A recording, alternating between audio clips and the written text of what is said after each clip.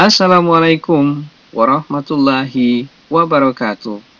Welcome to our fun English learning. The more you practice your speaking English, the better you will do it. With me, Mr. Mariono, your English teacher.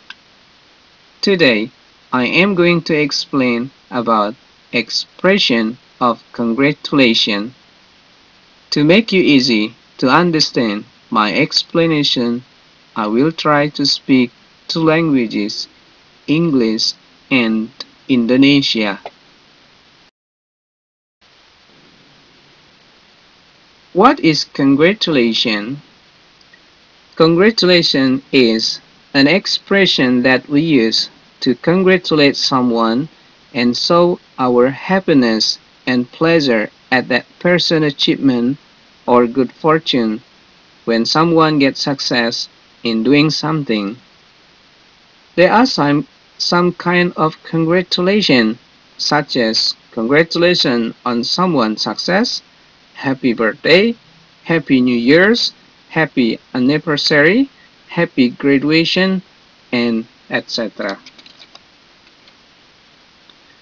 By the way, do you know the other congratulation expression?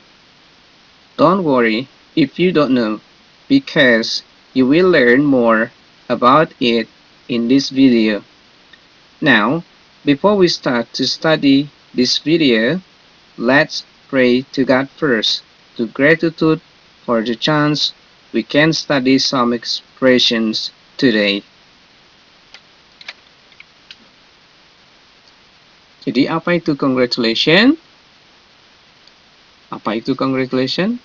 Expression, ekspresi that we use, yang kita gunakan to congratulate, untuk memberikan ucapan selamat kepada seseorang, and show our happiness, dan menunjukkan kebahagiaan kita, and pleasure, ya, at the person achievement, atas prestasi seseorang, or good fortune, atau keberuntungan, when someone gets success, ketika seseorang mendapatkan kesuksesan dalam melakukan sesuatu. Jadi congratulation adalah ucapan selamat ya kepada seseorang yang sudah mencapai kesuksesannya. Expression of congratulation. Ini adalah beberapa ekspresi dari ucapan selamat. Cara memberikan ucapan selamat. Congratulations, selamat. I'm very happy of you. Saya bahagia.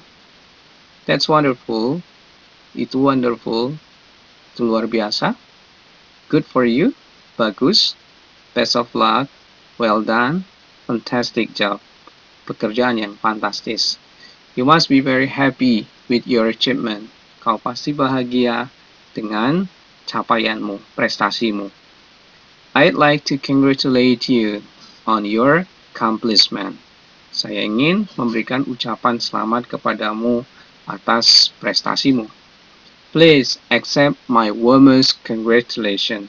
Tolong terimalah ucapan terhangat saya. Ucapan selamat terhangat saya. I must congratulate you on your success. Saya harus memberikan ucapan selamat kepadamu atas kesuksesan kamu. Let me congratulate you. Biarkan saya memberikan ucapan kepada kamu.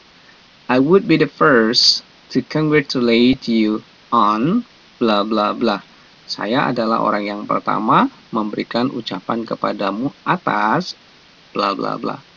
I would like to congratulate you on. Please accept my warmest congratulations. It was great to hear about. Well done. I'd like to congratulate you on. May I congratulate you on? I must congratulate you. Saya harus memberikan ucapan selamat kepadamu. It was great to hear about. Congratulations, selamat. Congratulations on. Well done and fantastic. Itu adalah cara-cara memberikan ucapan selamat kepada seseorang atas capaian atau prestasi yang telah dicapainya. Respond to expression of congratulation. Tadi sudah cara memberikan ucapan, kemudian cara merespon ketika seseorang memberikan ucapannya. Ya, respond to expression of congratulation. It was very good of you to say so. Baik sekali kau mengatakan hal itu. Thank you, terima kasih. I can't forget your help to me. Saya tidak bisa melupakan bantuanmu kepadaku. How nice of you to say so. Betapa baiknya kau mengatakan itu. Thank you very much for saying so. Terima kasih. I am glad you think so. Oh, actually, it's nothing special. Oh, sebetulnya tidak ada yang spesial. Oh, I have a lot to learn yet. Oh, not really. Oh, nothing to eat actually. Oh, thanks. Ya, ini adalah ucapan respon dari ekspresi of congratulation. Ya, kita akan masuk ke inti dari bahasa, karena inti bahasa adalah bisa bertanya dan mampu menjawab, atau bisa menjawab dan mampu bertanya. Expression of congratulation. Di conversation, untuk lebih memahami topik kita pada hari ini, kita akan langsung masuk pada percakapan-percakapan yang sudah disiapkan.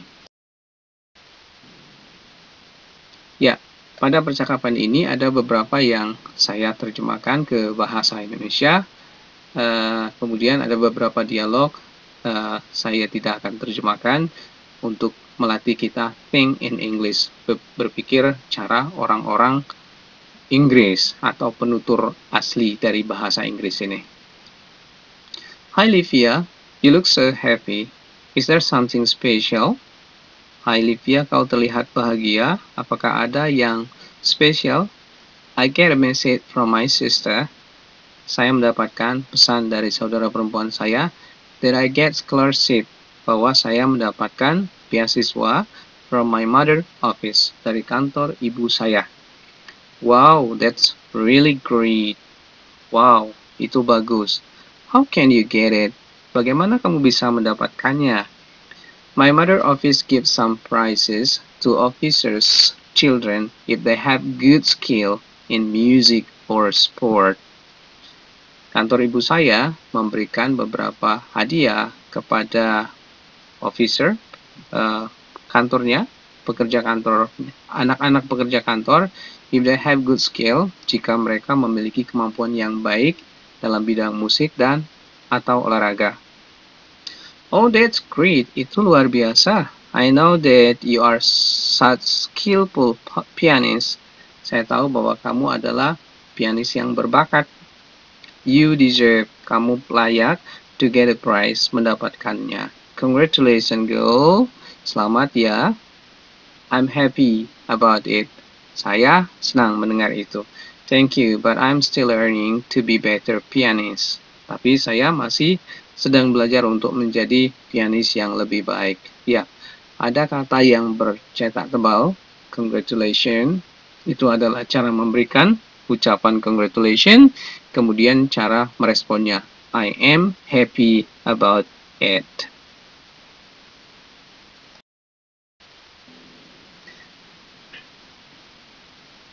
Hi Yoga, come here. Hi Yoga, kesini. Hello Ripta, what's up? Hello Ripta, what's up? I heard that your poem will be published by Creative Magazine. Is that true? Saya dengar bahwa puisimu akan dipublish oleh majalah kreatif. Apakah itu betul? Yes, I have received the information sent to my email lately. Saya telah menerima informasi yang dikirim ke email saya baru-baru ini. My poem will be published. Puisi saya akan dipublish there, di sana, in that magazine, di majalah itu. Along with the poem written by famous Indonesian writer. Bersamaan dengan puisi-puisi yang ditulis oleh penulis-penulis Indonesia. Ya, dialognya masih ada. You must be really excited about it. Kau pasti senang mendengar. You must be really excited. Kau pasti senang tentang itu. I am. Iya. It can be one of the best experiences in my life. Ini bisa menjadi pengalaman yang terbaik di kehidupan saya, dalam hidup saya. Well, baiklah. I hope, saya berharap, I can read, saya bisa membaca your poem, puisimu, in the creative magazine, di majalah kreatif. When it will be available in the bookstore. Kapan itu ada di toko buku. By the way, ngomong-ngomong, congratulations Yoga, selamat ya Yoga. Thank you, terima kasih. It will be available, akan ada. It-nya itu mengacu ke puisi ya. Puisi itu akan ada in the bookstore, di toko buku next week, pekan depan. Okay.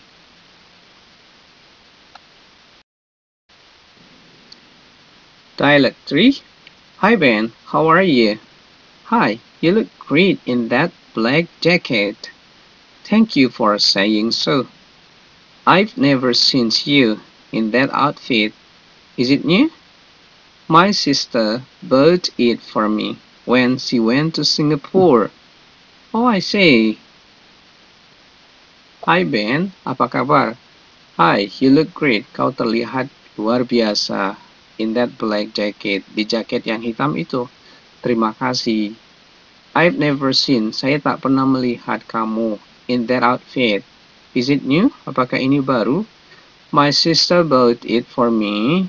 Saudara perempuan saya membelikan ini buat saya when she went to Singapore. Ketika dia pergi ke Singapura. Oh, I see. Oh. Look, what nice new hairstyle. Who did your haircut? I like it a lot. Lihat. What a nice new hairstyle. Rambutmu bagus banget. Who did you haircut? Siapa yang memotong rambutmu? I like it a lot. Saya suka loh. Oh yes, I think that way too. My brother did it.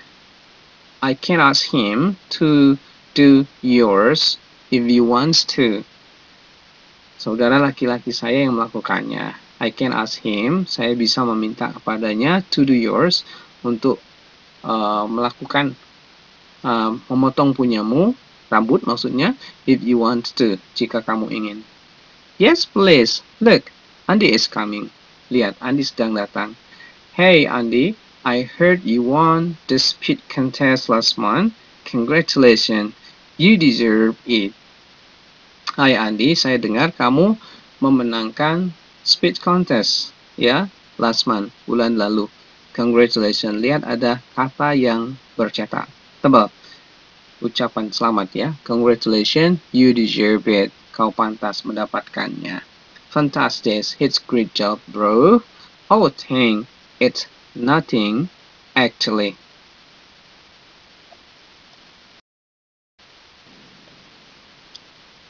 Hi, Anissa. Hi, you look great in the pink hat scarf. What nice scarf. How nice of you to say that. I've never seen you in that hat. Where did you buy it? My mom bought it for me when she went to the market. I see. Look, the teacher is coming. Pak Sultani, hi, how are you? We are good, thanks. How about you? Excellent. I love your haircut, Pak Sultani.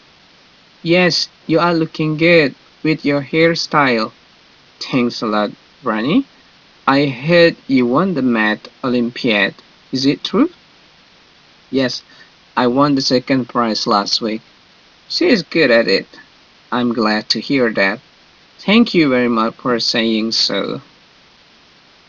Pak Sultani, apa kabar? We are good, thanks. Kami baik-baik saja. Bagaimana denganmu, Pak? Excellent. Baik. I love your haircut, Pak Sultani. Pak gurunya habis potong rambut, ya. Saya suka potongan rambutmu, Pak Sultani. Ya, you are looking good. Kau terlihat ganteng. with your hairstyle. Dengan gaya rambutmu. Thanks a lot, Rani. Makasih, Rani. I heard you won the math. Saya dengar kamu memenangkan Olimpiade Matematika. Is it true? Apakah itu betul? Yes, I won the second prize. Saya menang juara kedua minggu lalu. She's good at it. Dia bagus di bidang itu. I am glad to hear that. Saya senang mendengar berita itu. Thank you very much for saying so. Terima kasih banyak, Pak. Who won the football match yesterday? Our team did. We won 3-1. Roy, congratulations. I'm glad to hear it. Thank you.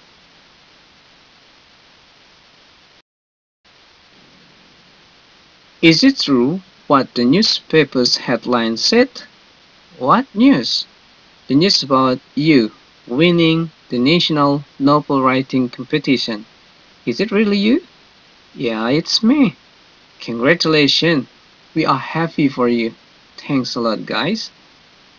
It's a terrific job, Anton. Oh no, I guess it's just my luck. Okay. Is it true? Apakah ini betul? What the newspaper headline said? Apa yang headline koran katakan? What news? Berita apa? News about you winning. Berita mengenai kamu memenangkan the National Novel Writing Competition. Kompetisi menulis novel nasional. Is it really you? Apakah ini benar-benar kamu? Ya, it's me. Ya, itu aku. Ya, kita akan lebih fokus ke congratulations-nya ya. Congratulations, selamat. We are happy for you. Kami sungguh bahagia untukmu. Thanks a lot, guys. Terima kasih, guys. Is it traffic job, Anton? Oh no, I guess it's just my luck. Ya, it's just my luck. Ini hanya keberuntungan saya. Happy birthday, Santi. Many happy return of the day. Thank you, Santi. You are the first who congratulates me. Oh, really? Here is a little present for you. I hope you like it. Thank you very much. You are really my best friend. So, our keyword today is the best advice is found on the pillow. The best advice is found on the pillow. What does it mean? If you have difficult problem, just go to bed and have a good night's sleep. Okay? The best advice found on the pillow. What does it mean? If you have difficult problem, just go to bed and have good night's sleep. Forget, like, subscribe, and share it. If you like, subscribe. Thank you for watching. Assalamualaikum warahmatullahi wabarakatuh.